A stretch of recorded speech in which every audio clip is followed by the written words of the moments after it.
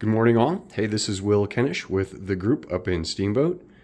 I am in a new listing. This is an office exclusive for the next couple of days. So I wanted to get it to you pronto because we seem to be very competitive in this niche of the market. So I'm in Storm Meadows, Building A, Club A, and this is unit A113. It is a main floor unit, and I am in the living room, great room area. Over here, it's got a gas burning stove. It has luxury vinyl plank floors that must have been recently involved because they look clean and fresh. Decent sized dining space.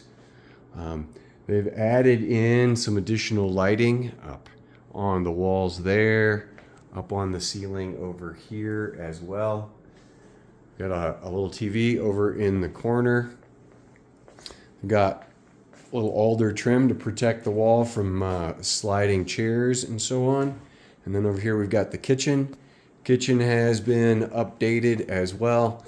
They have alder cabinets, some very fun, interesting trim hardware on the cabinets. And then they've got a granite tile.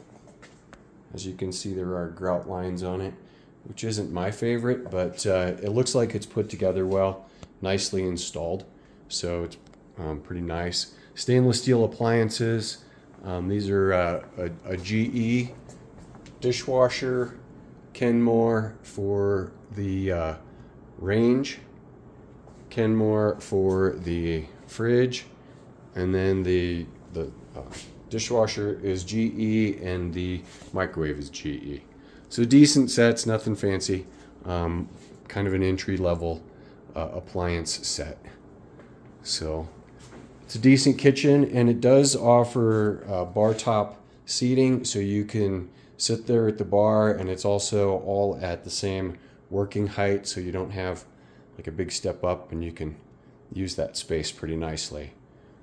So one of the cool things about the Storm architecture is they have these huge timber beams that are accents. A lot of people have those as dark timber. They've got tongue and groove on the ceiling with the rough sawn cedar. And then here is our living space. They've got a fold-out couch, a couple of lounge chairs, and then the doors here actually open up to the first bedroom. They've got it locked from the other side. That didn't work. Sorry about that. So here they have an owner's closet. It's currently closed. You could use that as an owner's closet for your skis and boots and stuff like that, or it could act as a pantry. So here they've got a little wine rack, mirror, and coat hooks for your hanging gloves and hats. Here at the entrance, you got a bench so you can sit down, throw your ski boots on, a couple of hanging hooks for coats and jackets, a little rack for keys, and then a little cubby up here for your hats and gloves. So when you walk in, you can go to the left to the main living area, or to the right to the bedrooms. And so let's go to the right first. And the first space to the right is a bathroom. Bathroom has travertine countertops, brushed nickel hardware, alder wrapped mirror, which is a nice detail. The cabinet hardware is alder. Then they've got a set of shelves in the back. Regular toilet. Here they've got the 4x4 tile. This is nothing fancy, kind of a builder grade tile. And then the tub looks like it's in pretty good shape. Chrome hardware, doors, nothing fancy in this bathroom, but it does have the nice upgraded vanity. Across from the bathroom is a closet. Closet's kind of your standard closet, coat depth. Got a couple of skis in here, shelf up top. It's kind of deep so you can get some stuff in there. And then the first bedroom at the end of the hall is the master. The master offers, in here you got a huge room. It's probably 15 feet across, maybe more.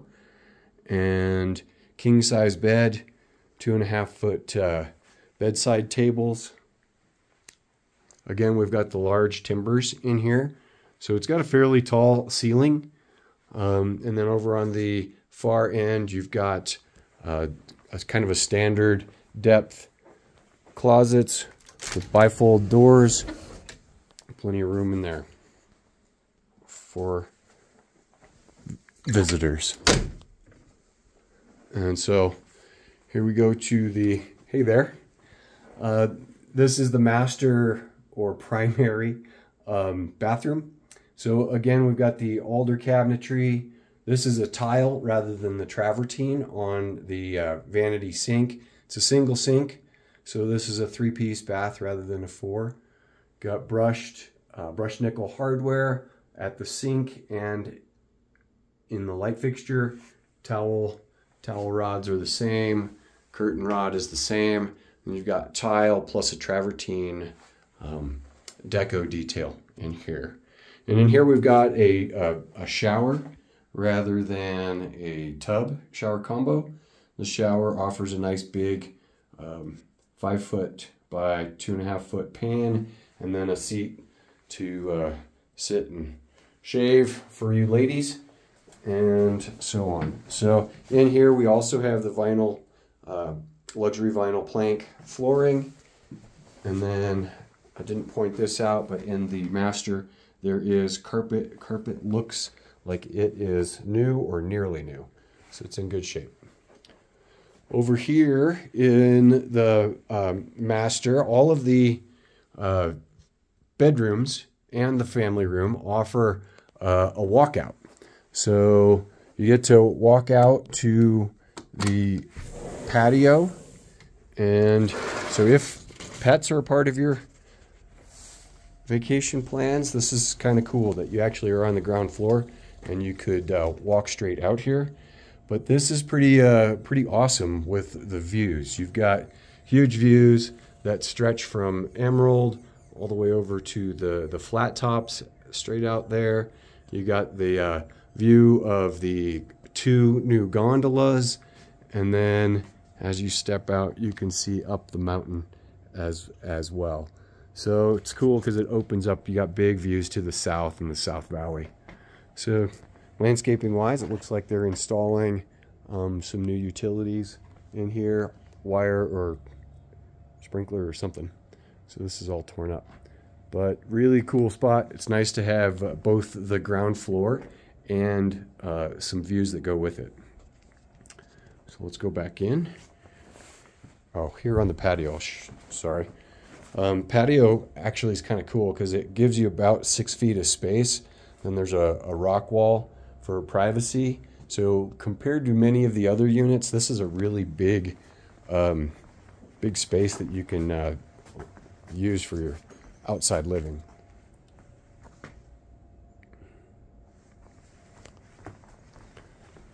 All right.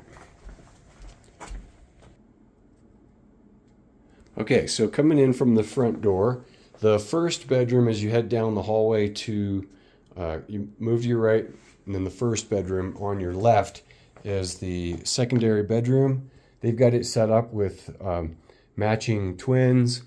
It's got lap siding detail along the back wall. Again, we've got the tall ceilings and beams, ceiling fan to cool things off in the summer. And then they have, oh, that's why I couldn't open it. This is a huge 6 foot wide pocket door. So that whole door slides. That's pretty slick. Haven't seen that. I've seen it slide both directions, but not like that. So huge pocket door, and that does make it so that this space in the family room feels much bigger, much more wide open, and you can probably use this space in a lot of different ways if this was your like primary residence. It could become an office, or you can keep it like it is as a bunk room. In here, again, we've got carpet on the floors, same carpet as in the primary bedroom. And then again, you've got a walkout onto that same patio that I was on before. In here, we've also got a closet, smaller closet, kind of your typical single width closet, standard depth closet there.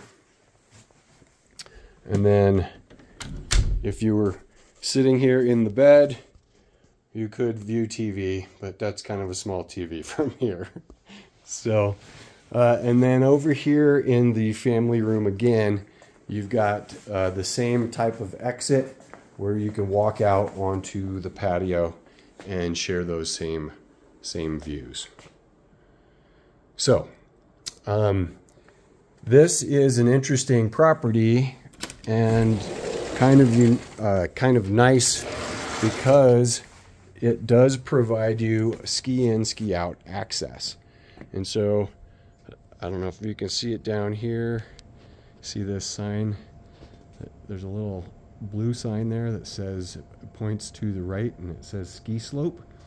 You can follow this little trail that takes you to where you can pop your skis on right here from where I'm standing and ski straight down to the resort. And then it has a skiing trail that if you were to come down from Burgess Creek, you can pop onto a trail, and that trail will bring you right back up here to your unit, which is pretty awesome. Down below, I don't know if you can see that there. They got the new jump trail for the bike park. So some fun stuff down there in the summer as well. So with that, I'm going to wrap up in this unit, and I'll take you up to the front entry and show you what that's about. Okay, I'm in the hallway at the bottom of the elevator, where the elevator comes down towards this unit. The unit itself is the first unit on the left, very near the elevator, which is super convenient. And then inside this area, there's tile floors and then carpet in the hallway. I have slipped into the ski lockers, and the ski lockers right at the bottom of the elevator are down here. Here's the unit. They're about 18 inches wide, maybe 2 foot inside, and a couple of feet deep. You can kind of get a feel for the depth by looking at these units. But nice to have a ski locker so you don't have to bring your wet skis into the unit with you.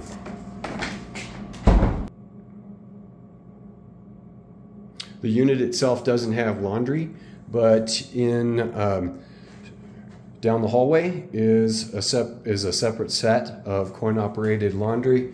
You got room to fold clothes and stuff like that. Little change machine, laundry soap for sale over there. So everything you need is right here.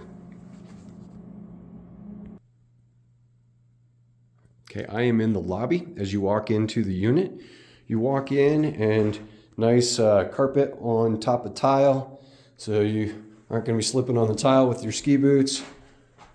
Elevator here, and then you got a set of double doors, 2 sets of double doors. So you walk in, most people will use this box that's in the corner here to stash their key for their unit or whatever makes sense.